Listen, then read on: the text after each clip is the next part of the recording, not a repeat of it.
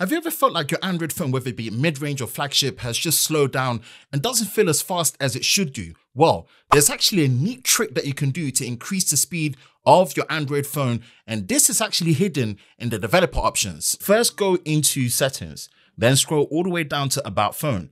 Once you're in about phone, go to software information. Within software information, you'll see build number. What you need to do is tap on build number multiple times very quickly until it says you are now a developer. Now go back to your main settings menu, and at the bottom you will see that the developer options now appears.